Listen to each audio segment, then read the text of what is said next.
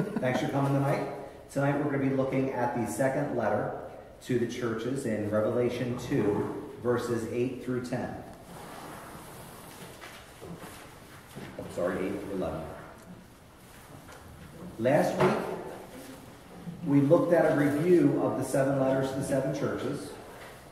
We were looking at the patterns that God gave us as he gave us these 7 letters, that all these 7 letters match real churches that were around at the time.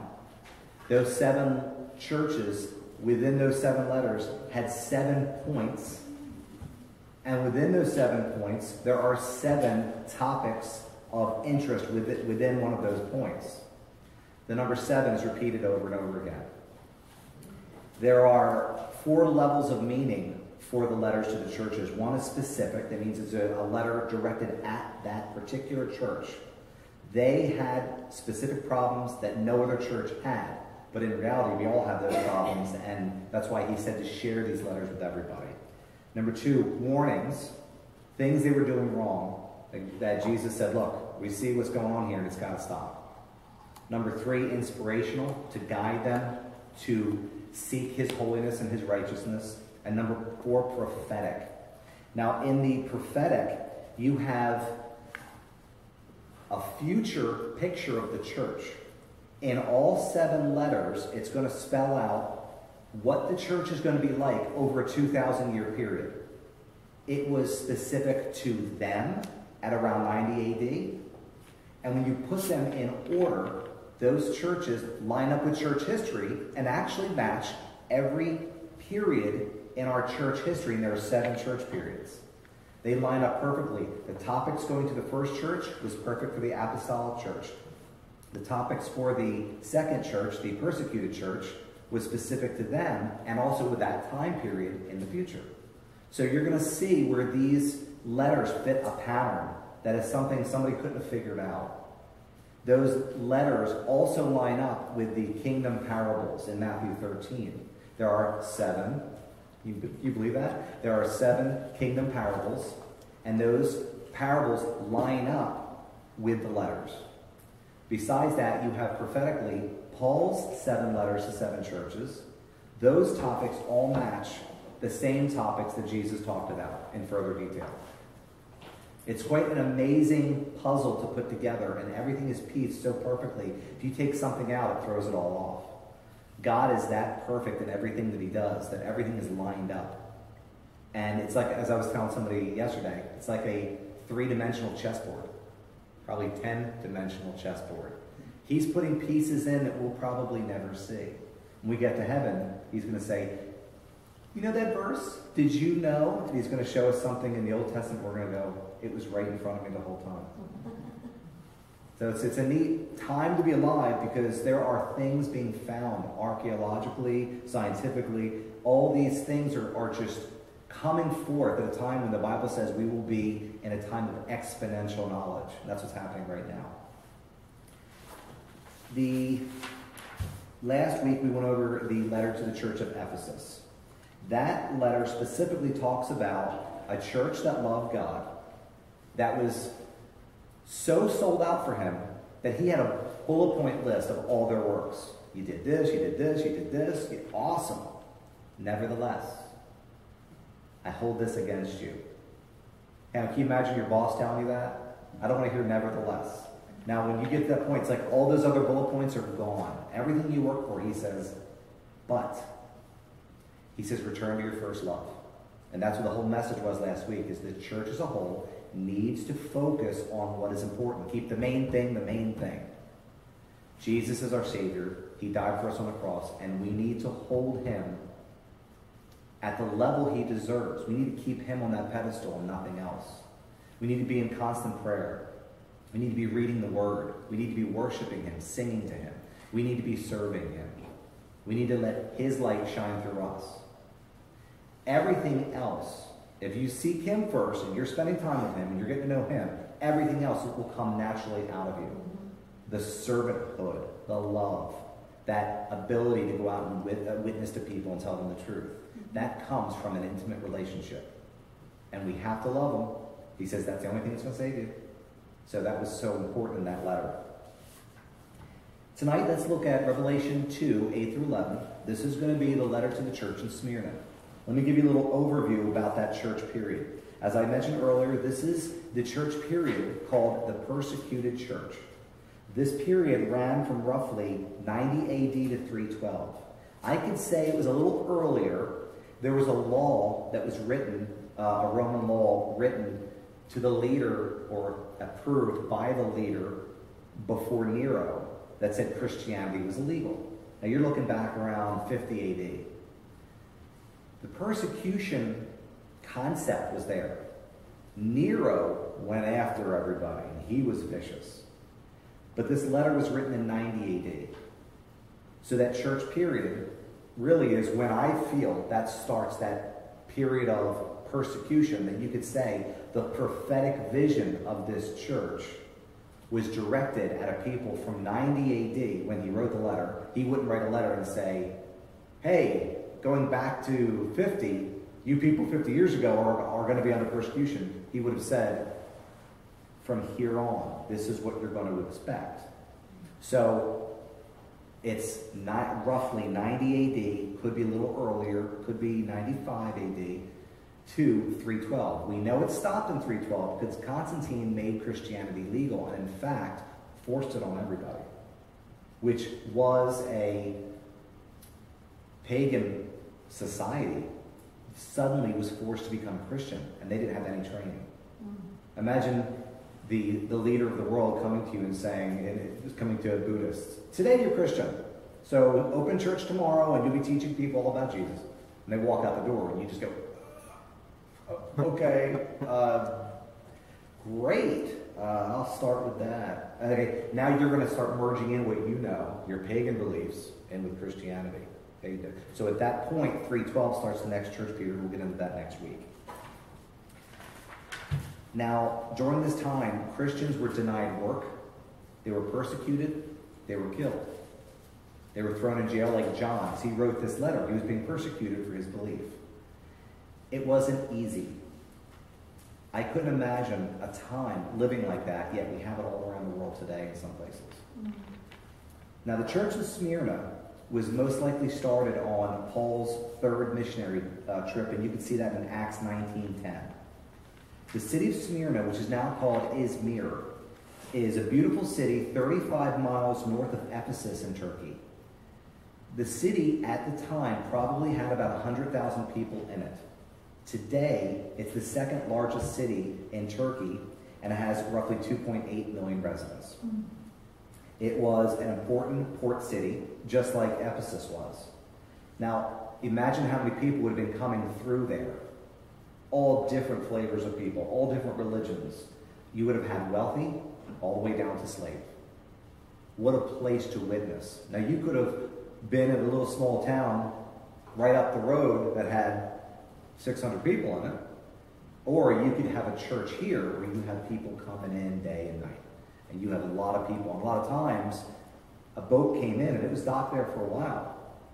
So the people were staying in that city for a period of time. Paul, you can see in his writings, as they were trying to take him to Rome, they had to shelter here for the winter. They had to shelter here. Here the ship sunk and they waited here. Always, you're in a location for a period of time. Nothing was quick, not like today. Back then, it took probably 6 years for the post office to send a letter. I mean, it was just a very slow-paced situation. Okay? Many Christians were martyred there, including John's own apprentice, Polycarp. He was martyred there in 155 AD. He was martyred because he wouldn't blaspheme the Lord. And he said, bring on the flames. He didn't care. He knew what was coming. All he had to do was say, oh, no, I don't believe in Jesus the Savior. And he could have walked away, and he didn't. He said, go ahead, burn me. That's something we don't see in our culture. We don't understand it. We've never been through it. So when you see that picture, it's mind-boggling. You think a person willingly went to a stake to be burned alive. I can't even imagine what that was like. And he said, oh, I'll do it. I'm good. You know, we have no idea. And when we're pushed, who knows what we're going to do. Now, we just watched, my wife and I watched a movie the other night. In 2008, 3 Christians were martyred there in can't remember the place it was called. It was in Turkey, towards the eastern side of the country. Broad daylight in a church environment, these 5 men came in to talk to 3 Christians there and try to debate with them and talk to them about why they should convert. They went with a reason. They brought knives and guns and they were going to kill them, and they did. They killed 3 men. The case, as of 2008, was, I can't remember, the video was in 2008. The case was in the courts for like 5 years, 6 years, and at that point they still hadn't come up with an answer, because they don't care about Christians there. The population of Christianity is 0.0005%. There's hardly any. And the Turkish government paints Christians in a very bad light. So if you're going to be a Christian there, they allow you to have religious freedom, but comes at a cost if you're a Christian. You could be anything but a Christian. And if you're a Christian, get on hill. What did you say that date was? It was 2008. So back in 2008, here we have only 0.0005% of Turkey has any Christians in it. That's such a small number. There's so many people that need to hear the gospel, and what's sad is they're killing you. You go over there and they'll kill you. So to be a missionary there today could be your death warrant. But you know where you're going. And Jesus says, I need people to go preach the gospel. Because of their death, their story was in the news. They had their pastors speaking at a press conference. You had documentaries made about it. So you think 3 people, who cares? Does it really affect anything? But when that news story goes out to the entire population of Turkey, it means something. And if it means one Christian can speak the truth and stand out there in front of all the cameras and say, we don't mean anyone any harm, instead of the government saying they're out to do you harm, what a witness. So those 3 gentlemen did not die in vain, but they were willing to go. And that's what Turkey's like. It hasn't changed, as you can see, from old to new. Smyrna means myrrh. That's where they get the name from, myrrh, which is an herb used for embalming people. It means myrrh, and it also stands for death. Because every time you think about myrrh and the crushing of it that gives off a nice sweet aroma, it's used for death. Now, when you think of myrrh, you think of the gifts that the Magi brought to the baby Jesus. In Matthew 2, it says, Matthew 2:11, after coming into the house, they saw the child with Mary his mother, and they fell to the ground and worshipped him. Then, opening their treasures, they presented for him gifts of gold, frankincense, and myrrh. The gifts have prophetic and symbolic reasons. So the gold represents his kingship, the frankincense represents his priesthood, and the myrrh represents the death he would have to go through. It's something that the Jews didn't need at that time. It was something that mostly was done in Egypt, using that myrrh. But could you imagine when Jesus went to, Jesus and his parents, obviously, they took him to Egypt. They said it's not safe and you have to leave. When they went to Egypt, they could sell this and make a lot of money from it. They left Israel poor, but they had to survive. God provided them everything they needed: gold, frankincense, and myrrh. And they could have easily sold the frankincense and myrrh and made more money and had lived there for a period of time without any need. So God provided for them. But just like Jesus didn't need the myrrh back then as a baby, he won't need it ever again, because he rose from the dead, right? So he is a symbol. He was crushed for that, for our sin. And now he rose from the dead, never needing myrrh again. Now let's break down what we are going to study tonight. Let's read the whole section in context here, and then we're going to break down each sentence and figure out what God's trying to tell us.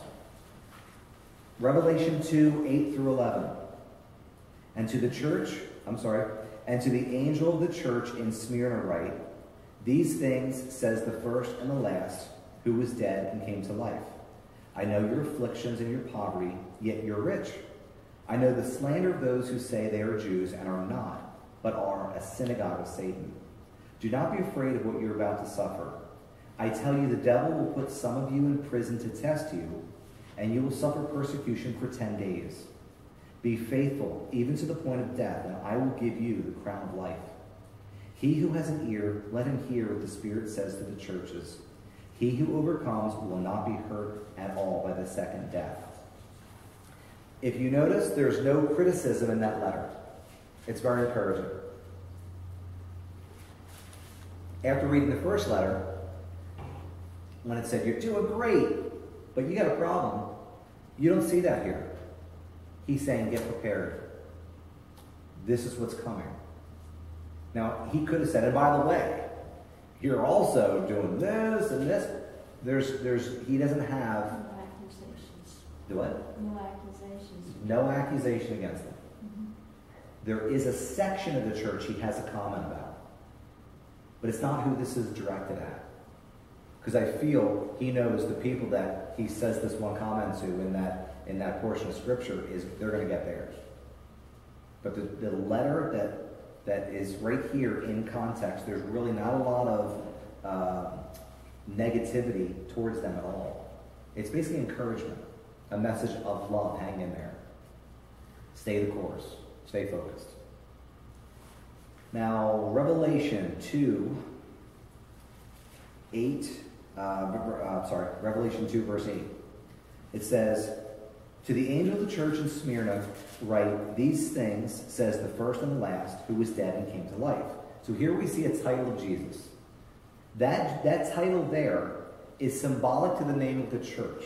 So we talked about that a while ago. Here you have the name meaning myrrh, meaning death. So he says, the first and the last, who was dead and came to life. It's talking about the death of him. He was crushed and died for our sins. He beat death. He came back again. Okay, so he died and came back.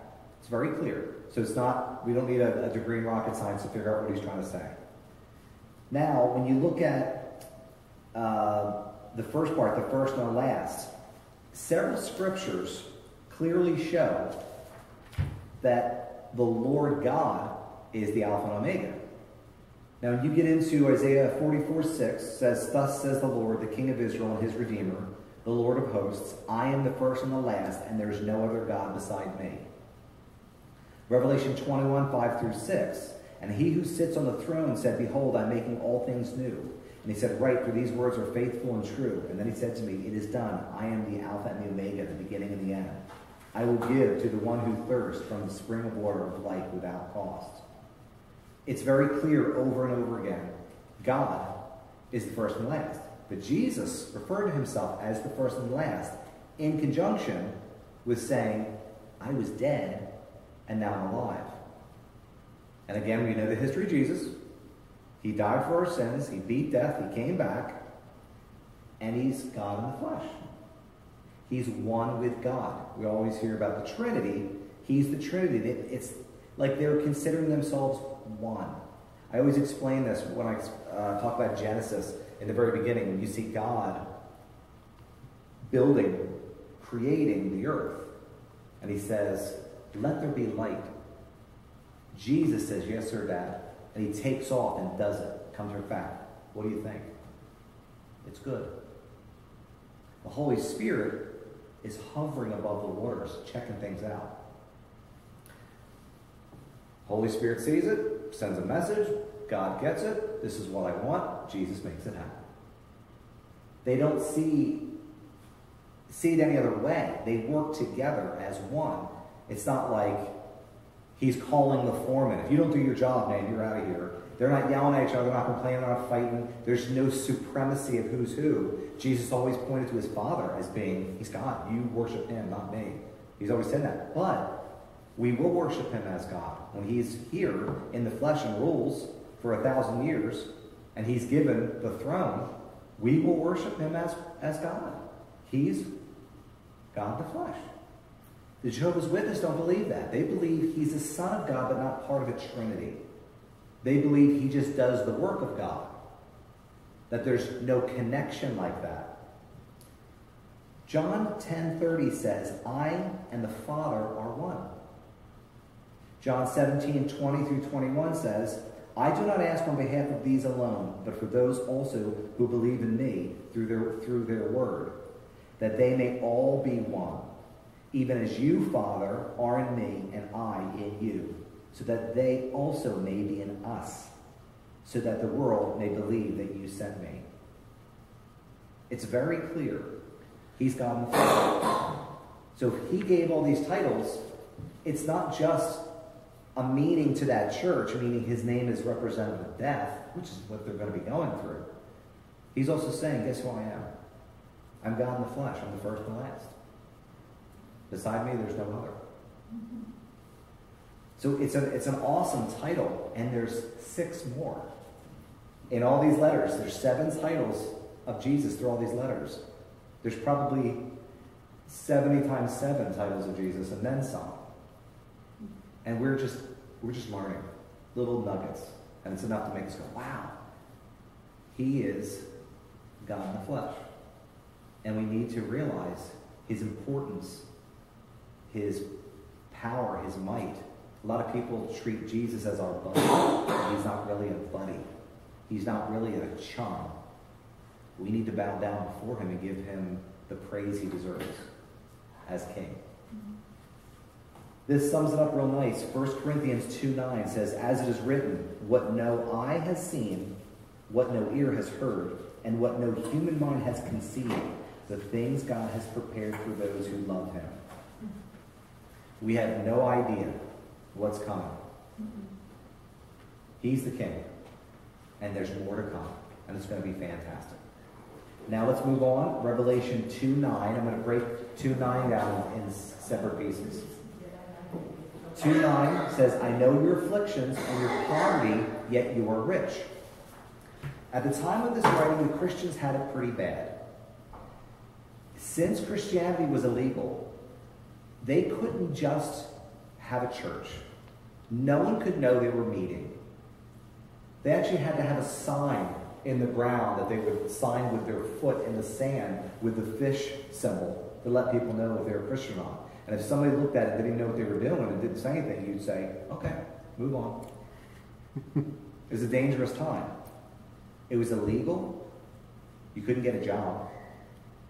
A lot of these jobs, let's say you were a metalsmith or a woodworker. You go there for a job, and he says, oh, you believe in Artemis? Or you believe in Zeus? You believe in Athena? Because let's say Athena is our spokesperson. We worship Athena here. And to work here, you have to worship Athena. What do? I got to feed my kids. Do you lie? Do you say, yeah, I'll join and I'll be part of your group and your Tuesday night meetings? Or do you say, I can't do that? These Christians at the time said, no, I can't do that. You could be ratted out by them. You obviously wouldn't get a job. That time period was so hard for Christians because can you imagine being attacked on every side, not being able to work? You couldn't talk about your faith. It was a horrible period. Now, Jesus knew what they were going to go through. He laid this out in this letter. And his letter is, as I said, a letter of encouragement and love. Hang in there. I know what you're going through. This isn't easy. He made it abundantly clear what was going to happen. Talks about their death. And when you see that, you think, wow, death? I didn't want to go there. It's coming. And they said, okay, I guess I'm going to have to deal with that when it happens. Revelation 2:9. I know the slander of those who say they are Jews and are not, but are a synagogue of Satan. Now, besides the Romans attacking them, they had Jewish believers accusing Christians of all kinds of falsehood. Go back in the scriptures, look what they did to Jesus as they brought in false witnesses. Going back in Israel's history, they've always used false witnesses to get what they want, it seems. So here's Jesus with false witnesses coming in, and they still couldn't get their story straight. And finally, the high priest said, all right, forget all this. Just answer this question. Are you the Son of God? Okay, forget all the stuff we tried to get you to get in trouble with. We brought these people in to lie and to get you in trouble. Forget that. Let's just go right to the point. Let's go to the meat of the matter. And he says, this is it. This is who I am. That's going on all the time here. So there are slanderous people towards the Christians at this time. Now, besides that, you have Jewish people that are converting, becoming believers. But they're holding on to their traditions and their faith. If you remember, Paul talked about that, about the circumcision. There's times when they had vicious arguments because they thought, you guys are not following Jesus properly. You need to do this. But it comes down to you're saved by grace. It's faith that saves you, not works, lest any man should boast. They're pushing law. They're pushing works. They're pushing tradition, adding that little Jesus. That's what saves you. That's when you get into the Gnosticism.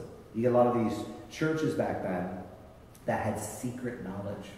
And they would teach you these secret things because that was the only way you were really saved. I'm hearing of that today. I've talked to people online and had debates with them about the Word. And they said, well, you don't know. You need to know this, this, and this. And then, when you do this, you'll be saved. I said, the blood of Jesus covers you like it covers me. And this is what it says right here.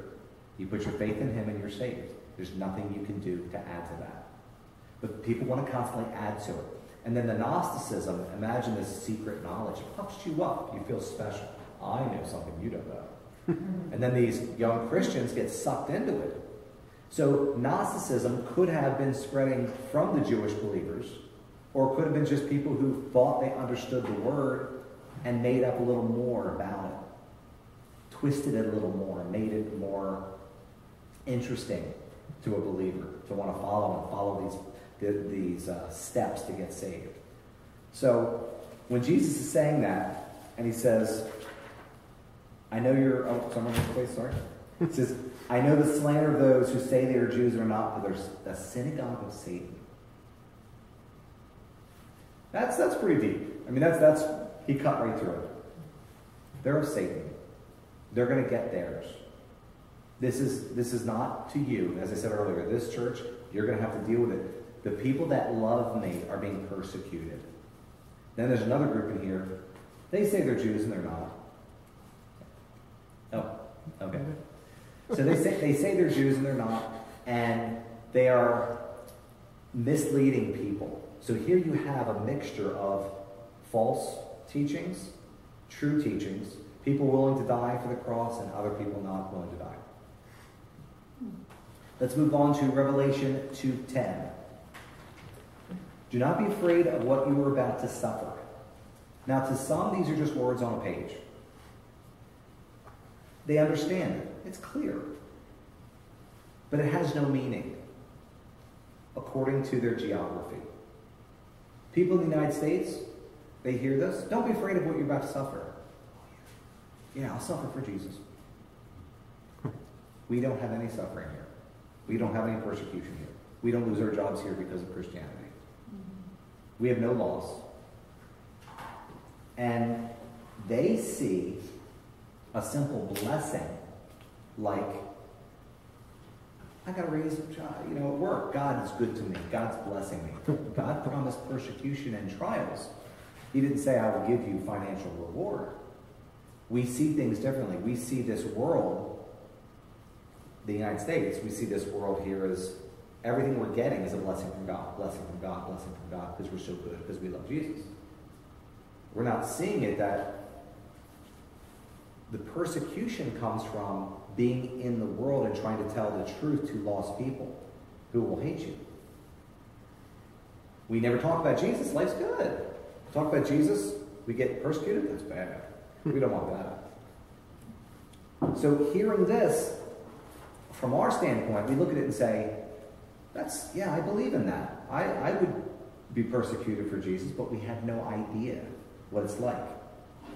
They did. When he says, don't be afraid of what you're about to suffer. You're right, Lord. And I know it's coming. Back then, they were ready because they've already been through it. It's already been building up character in that. Now, how many people would fall away in our church because persecution comes? Half? 75%? Maybe more? It can get pretty bad. There are people who've been going through persecution since the writing of this letter to Smyrna. 2,000 years. Different places all around the world. Some places never stopped. So you have people around the world right now where this speaks to them today, but just not to us here. We don't understand it because we've never experienced it. But it's coming. Something to think about. The Bible says it's going to come again. We are going to be persecuted. Don't let it catch you off guard. We're already seeing our rights being taken away as Christians if they're forcing Christian business owners to work with or marry gay marriage. For gay marriage, they'll force a pastor to have to do that or use his church for it. Whatever happened to freedom of speech? Whatever happened to my rights as a business owner? Not anymore. So we're losing the battle step by step, day by day. And where there should be a huge outcry, you're getting people going, oh, okay, that's all right. No one's speaking out. The persecution's going to come faster because they've seen that we just lie down. We have to be loving. Christ's church is about love. Don't argue. Don't stand up for the truth. Kill them with kindness. Not really going to work. You need to speak the truth. You need to stand up for what's right. And we're not doing it. So we're going to have more persecution coming. It's amazing that a group of people would kill another group of people, even their own blood, over who they like. It's kind of like we don't have this going on. ISIS over in the Middle East, they're killing their own kind. People from their town, people from their family line, they're killing them. They're cutting their heads off because of who they want to spend time with, who they believe in. John 15:18-19 says, if the world hates you, you know that it hated me before it hated you. If you were of the world would love its own. But because you are not of the world, but I chose you out of the world, because of this, the world hates you. It's who we know. It's not personal. The 3 men that I talked about that were killed in Turkey, it's who they knew. And somebody came in and said, I don't want you to know him anymore. They said, no, I'm not doing that. And they were killed for who they knew. Again, it's not us, but it's going to be. They're going to see us because we are a reflection of Jesus. We're doing our part to try to shine a light of love, hope, grace, mercy, peace, happiness, joy, contentment, discernment. We're trying to show the attributes of Jesus. When they see us, it's like a mirror. Because they go, I'm different than that. I guess I'm a sinner, but I'm not a sinner. I'm fine. Then they're going to get angry, and they attack us because they see Jesus in us. So we got to remember, when the attacks come, they're attacking Jesus. He died for us on the cross. The least we can do, it's the same. He willingly went to the cross for someone he really valued and loved. But when it comes to my turn, will I say, oh, I'm not willing to go that far. I love Jesus, but I'm not going to get my head cut off. If that's what we have to go through for him, to spread the gospel, as those 3 men died, but got the word out to all of Turkey, all about Jesus, it's worth it. There was a sheriff's deputy that was working an off-duty job in Fort Lauderdale. He was on a foot patrol at a Cadillac dealership because people were stealing the rims off the Escalade Cadillacs.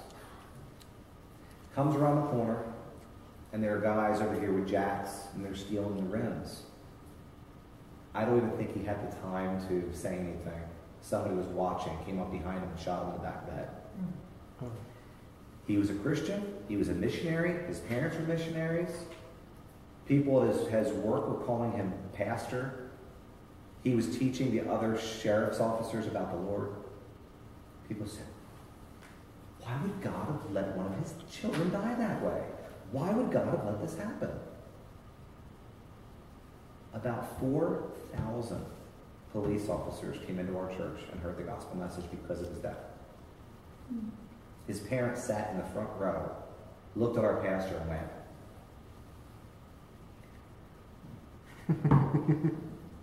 knew where their son was, knew they'd see him again. It was sad, but they said, I know.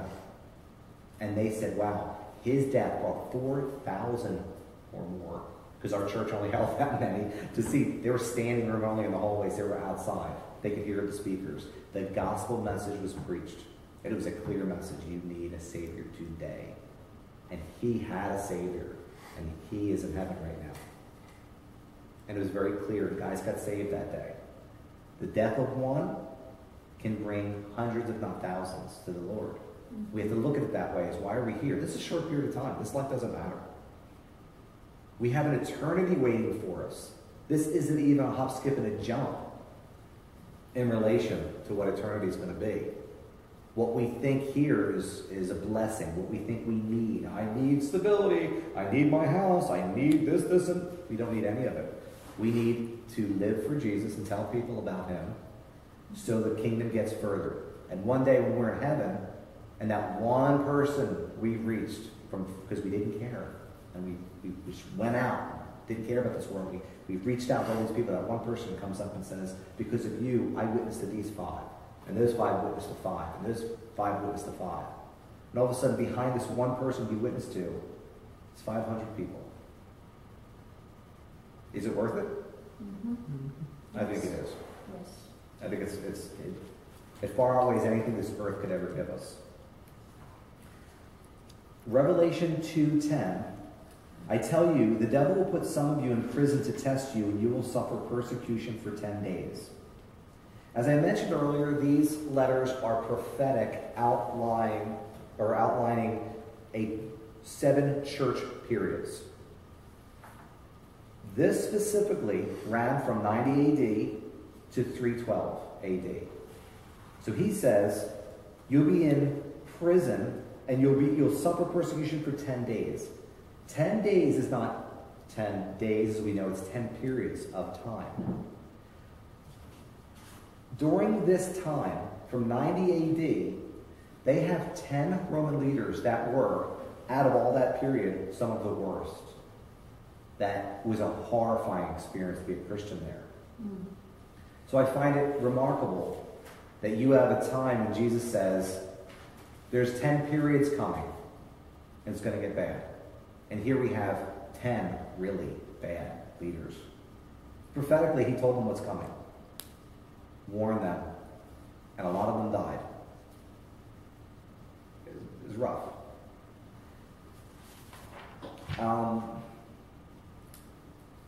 And that's the 10 worst. There were others in the middle of those, which were not so much a persecutor, but nonetheless, it happened. Just because this particular Roman ruler didn't push too hard, didn't mean that the Jews didn't. Or didn't mean the shop owner didn't. Or the mob down the street. Because they all worshiped a certain idol. And because you just said, no, there's only one God, and his son Jesus is salvation, suddenly you just took his religion and spit on it. So he gets a whole bunch of other believers, and they come and they trash you, stone you, they burn you at the stake. So just because a leader at that period within those 210 years wasn't bad, doesn't mean it wasn't a bad time. So that's why they call this period the persecuted church. It was a horrible, horrible time. Revelation 2:10, be faithful even to the point of death, and I will give you the crown of life. Now, it must have been hard to face as he says, death is coming. Way to go, yay! That's not happening.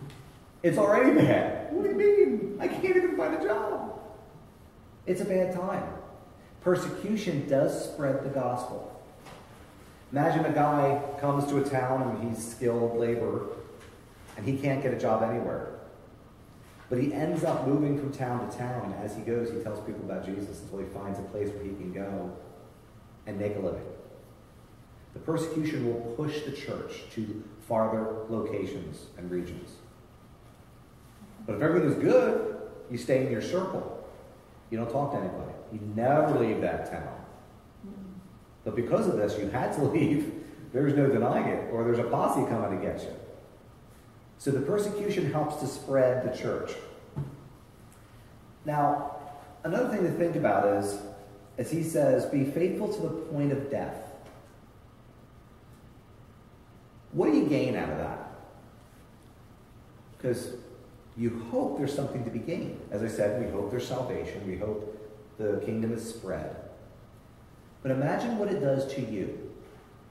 Imagine having a life of persecution, and it changes you to be more humble, to be more patient, to be more faithful, to be more loving, more understanding. Right now, I can go talk to somebody and say, hey, Jesus is the way to go. Somebody says, no, he's not. You're an idiot. What? I'll whoop your hide, boy. You know, some places in the South, they're going to whip your hide if you say anything against Jesus. Back then, in this time period, do you think it would have gotten anywhere to start a fight in the middle of the street? Who would have been called? The Roman soldiers. And then they'll whoop your butt. And they would whoop your butt. You would have been arrested. You would have been persecuted, possibly killed. So do you think it would have been a good idea to tone things down a little bit? Quiet down? Don't be so forward? Different ways of talking about Jesus. Do you ever think that there's something out there that loves you? Just start a conversation like that. Instead of saying, let me tell you about Jesus. Oh, here's a Christian, come get him. Maybe drop those hints, a verse here and there, an Old Testament verse. Start with the Jewish community that already knows the Word of God and step up piece by piece. This lifestyle also made you a better witness. And under persecution, people would see you shining your light, and you say, Lord, forgive them, they don't know what they're doing. Remember Stephen was stoned? And he says, he's looking up at God, he says, wow, I see Jesus on the throne. And he's joyful. Imagine the guy throwing a rock. Why is he smiling? You know? I can't really get angry. I don't understand. Who is this guy? Why is he happy? Why is he saying, forgive? I heard from the movie we watched in Turkey, to forgive someone is a sign of weakness. Because you have to, basically, eye for an eye, tooth for a tooth. You don't back down. Christ is about saying, here's the message, take it. If you don't want to take it, you want to abuse me, that's okay. Because I know where I'm going. It's a different mindset, it's a different picture, it's a different lifestyle. That lifestyle can change souls, it changes you. It makes you different, it makes you better in all ways. It helps you to reflect Jesus, and that's the whole point. Persecution not only drives the church, but makes us better believers. Because now, instead of being worried of the coming onslaught from Rome, we're a little more quiet, reserved. We're now reading, studying faithfully. Because you know what? We may not have the ability to have this. So I have to study to show myself approved. I'm going to be in the back rooms by candlelight, reading the scriptures, memorizing and getting it ready. So the day comes, I can just regurgitate the Word of God. We need to be wise. That's what we studied Wednesday. Yes. Wise as serpents and harmless as doves. That's what they were doing. Know how to talk to somebody. Know when to talk to somebody. So it makes you a better Christian. A great overview of this, 2 Corinthians 6, 3 through 10.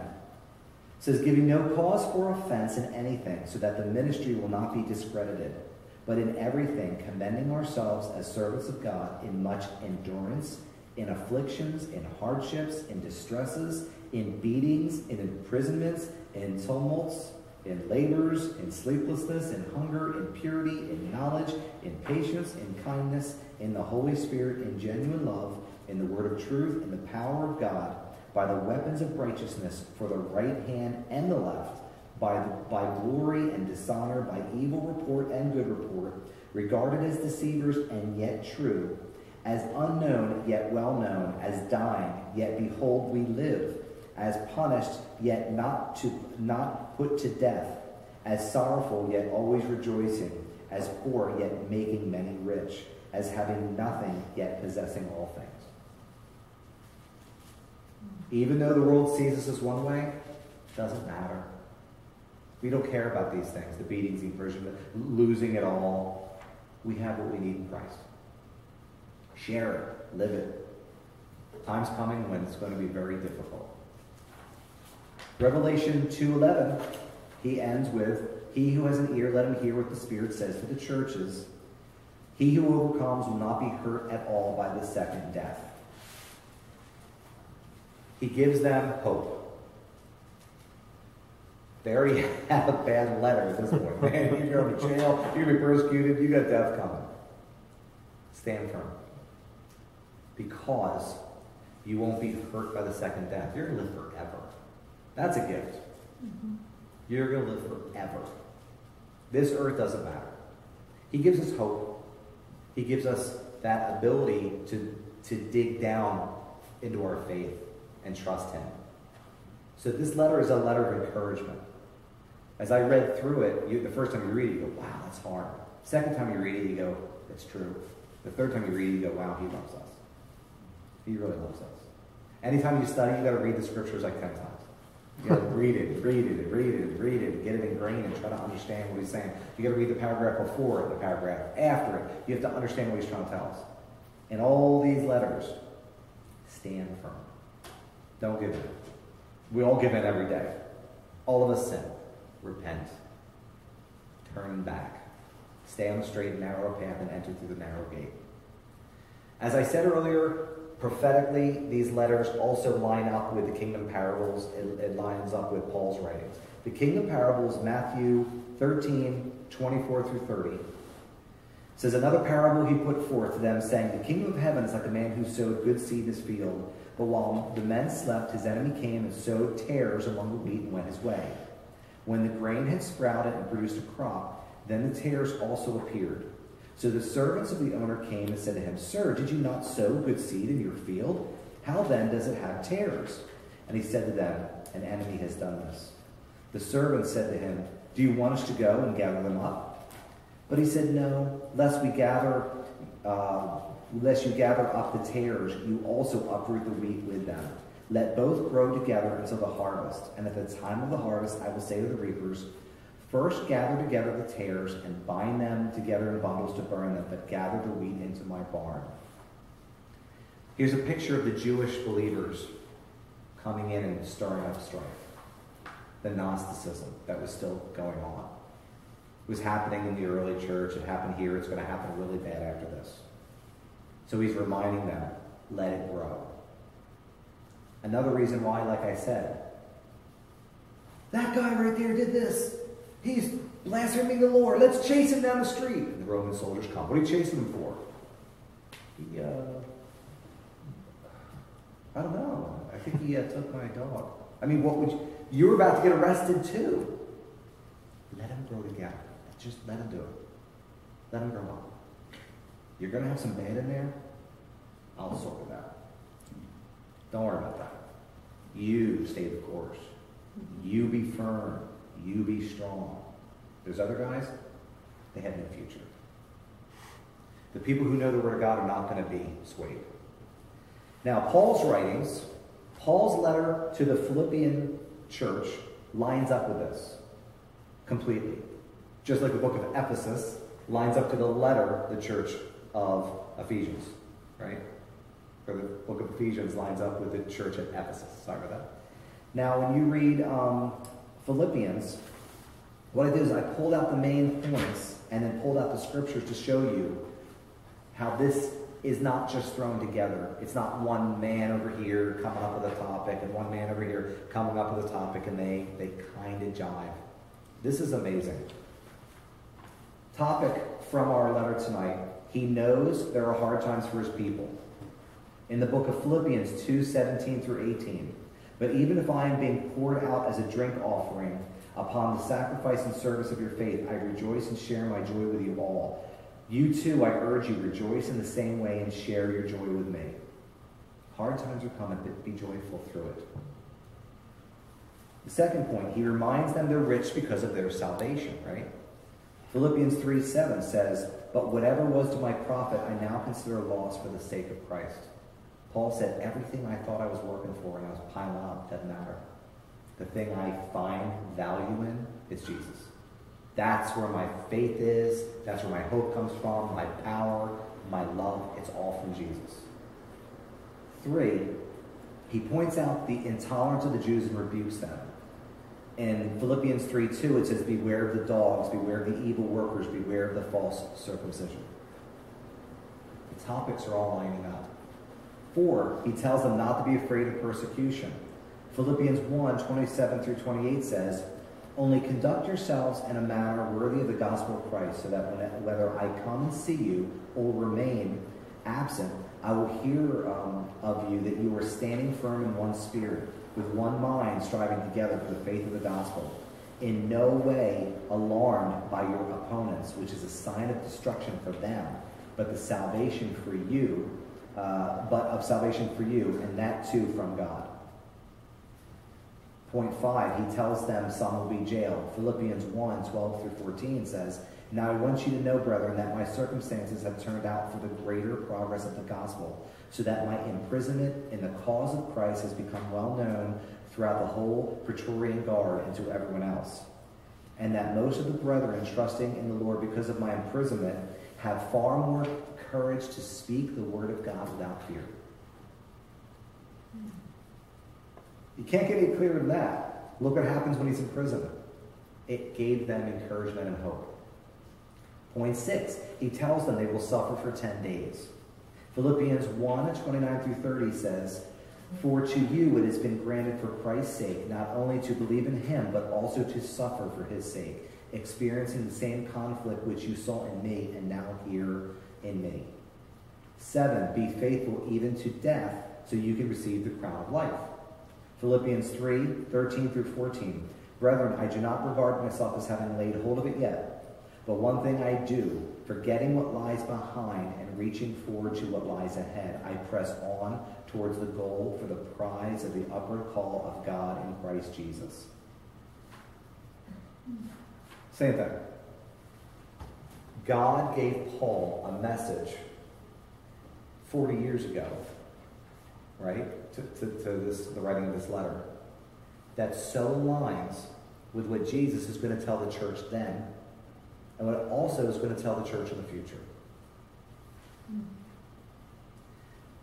So we've had persecution for 2,000 years, off and on, all over the place. We've not experienced it, but there's been persecution everywhere for 2,000 years.